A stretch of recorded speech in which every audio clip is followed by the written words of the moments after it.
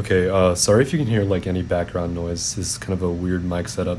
Anyway, I've had a lot of people ask me this, like a ton of people, so eventually I just decided like, why don't I just make a tutorial for it? Because otherwise people are gonna just keep asking me and it's gonna kind of be annoying.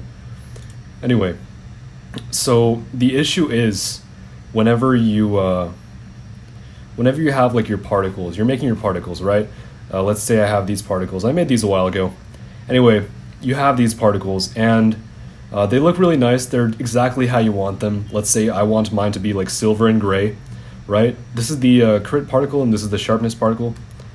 And then you look at them in game and for some reason the particles look a bit different. They look colored in a different way than you would expect them to be. They look something like that, where the sharpness particle is like super teal and then the crit particle is a bit more yellow than you might expect. So that's because Minecraft actually does a bit of an overlay, an automatic overlay. It overlays these colors onto the particles. So for the sharpness particle, you have like dark teal color that's overlaid onto it. And then for the crit particle, you have a very relatively less saturated yellowish tan color. So now how do we get around this exactly? Well, for one, you could just make your sharpness particle really dark so that the color doesn't come out as much. And then the crit particle you could make like super I don't know, let's see. Maybe we could make this super red or something, so, you know, it looks still red, pretty much. You could make, oh my god, that's awful. Yeah, you can make it like pink, and then the yellow color won't shine through that much, but there's a better way. So you notice that I just use color balance. That's what we're going to use for this one. So first I want to mention like what these colors are exactly. I don't know if these are the exact colors that Minecraft uses to overlay them, but it's pretty close. So for the critical particle, it's a 89856E or so, and then the sharpness particle is 2B605C. I should make that my phone password. Anyway, so what I have done here is that in order to visualize what it's going to look like in game, I just made a new layer in paint.net using the overlay blending mode. I just named it overlays, put these two colors in their respective positions, and that's all you need to do for that. So now you can exactly see what they are gonna look like in game approximately. They might look a little bit different, but it's gonna be very, very similar to this. So what you can do with this is change the color of the original particle before it's overlaid accordingly, so that the effect of the overlay and the effect of the original color kind of cancel out. What do I mean by this? Let's say I don't want the teal color. I want like a purely gray sharpness particle, just like this. So what I can do is I can put this overlay on.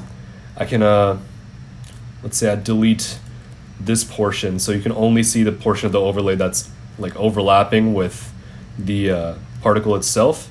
And I can select this whole thing on the particle layer, and if I go to color balance, this is a plugin that I think it comes with Bolt Baits plugins. Yeah, this is super useful for just pack making in general, so would recommend using this.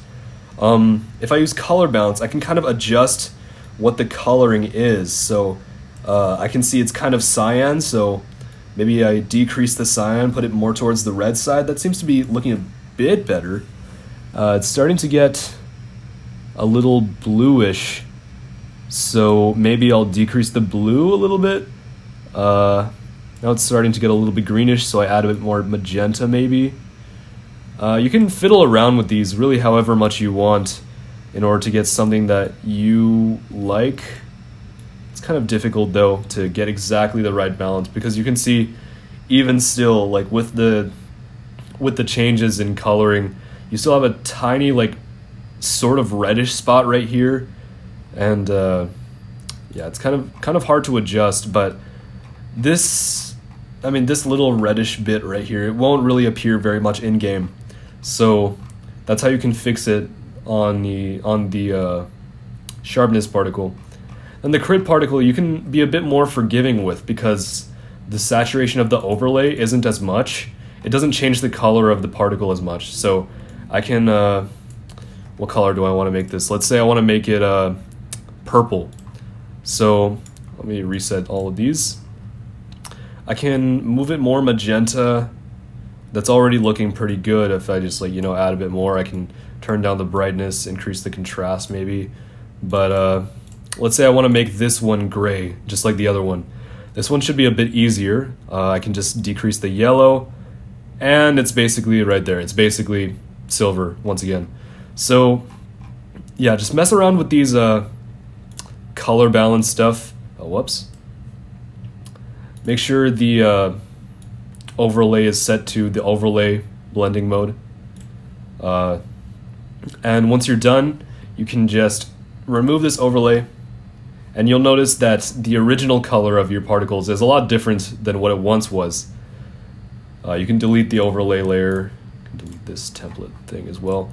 And then you can put this file, this particles.png file, into your game, and it should look normal the way you want it to. So hope this helped. Comment down below if you have any questions. I'll try and answer them. Yeah, I'll see you later.